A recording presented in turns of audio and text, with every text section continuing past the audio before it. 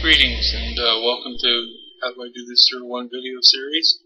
Today we're going to cover Yahoo Messenger and just a few features inside the program. Yahoo Messenger is really a versatile chat program, and if it's not already open on your screen, you can go ahead and open it up. If it is already open, you can find it down here on your status bar down by your clock. It'll be on the right bottom corner by your clock, or in this case it's over here on the left. It depends on how you have your desktop set up anyway. Go ahead and open the window up. We're going to cover two things today. We're going to cover your avatar and your personal information, how you set up, how you're being viewed from other people's perspective online, and we're also going to cover how to keep people from annoying you or popping up on your screen. Two of the big features that are most underused in the program but can be really advantageous for you. When you're online, you don't want people to bother you. You've got the option here to drop down and go to invisible or tell people that you're busy. That means that you can actually show up online and tell people, don't bother me, I'm working, or you can actually show up completely invisible, which means they don't even know you're online, which gives you the option to do what you need to do without having people popping up and saying hello while you're working or doing whatever. And it still allows you to monitor other people as they come and go. And if you see someone you want to chat with, you can pop up and say hello. Anyway, the other thing I would quickly mention here is your display image. A lot of people have the pasty gray face, and quite honestly, if you're going to be online, you really should put your best foot forward and show a little bit about your personality and who you are. Now, you've got three options here. You can choose not to share your display image, which means you show nothing except the pasty gray face like these.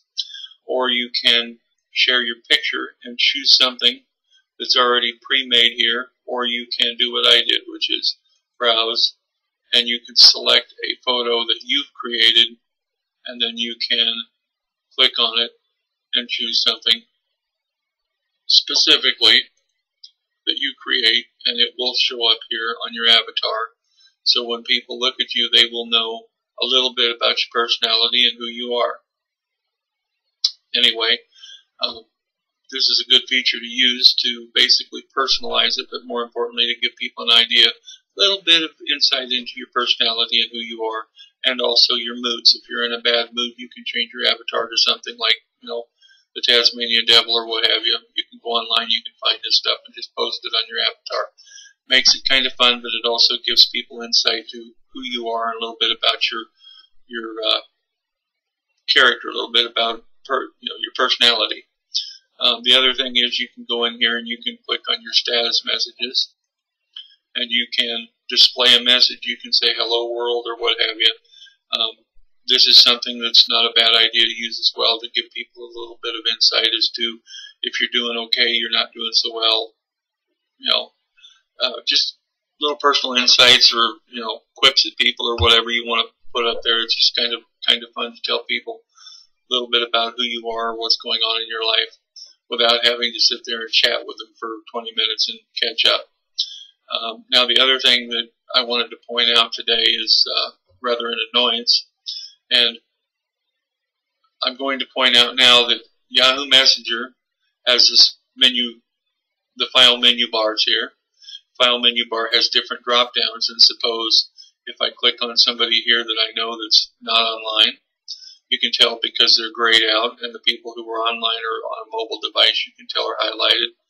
Another good indicator for you to learn and know this stuff, because you can tell who's doing what or who's not available and who not to bother. And anyway, going back to the menu bar, you can click on here and you have the drop down menu either from a chat window or from the main Yahoo Messenger window. Both of these will have the preferences. If you click on preferences on either one of these, it's going to open up this dialog. Now you can go through and set skins, you can set your appearance, you can set up how you want your text to appear, you can just modify stuff to make it really personal for you and to tell people or show people a little bit about your personality based upon what you're displaying to them. Now people, in a lot of cases, these will tell you what people can see or what they can't see. Now, let's get on down here to keeping people from popping up on your screen. I find it most annoying for people to pop up on my screen because I don't know people. I go to a chat room, or if I log in, there's a lot of people out there phishing or trying to spam you to get information from you. They're called bots, and basically what you can do is you can use the ignore list feature to turn everyone off on your list, which means if they're not already a member of your friends list, in other words, if they're not in your address book and they're not already a friend, you click on this, click apply, and they cannot pop up a window and chat with you. That's a good feature because basically it will eliminate all the people popping up on your screen phishing or just trying to annoy you. Or in some cases you want to get to know somebody a little bit better. You can come in here, flip it over to ignore people on my list. You can then add somebody to your buddy list. Then you can switch this back over, click apply, and once they've been added to your list, then you can go into a private message chat room with them, which is just you and them, nobody else bothering you, and PM with it. Just be aware that anything that in a personal message or private message, anything that you're chatting with, you're in their front room so they can see you, they know who you are, and they've got access to basically a lot of information about you. So, use a little caution and common sense.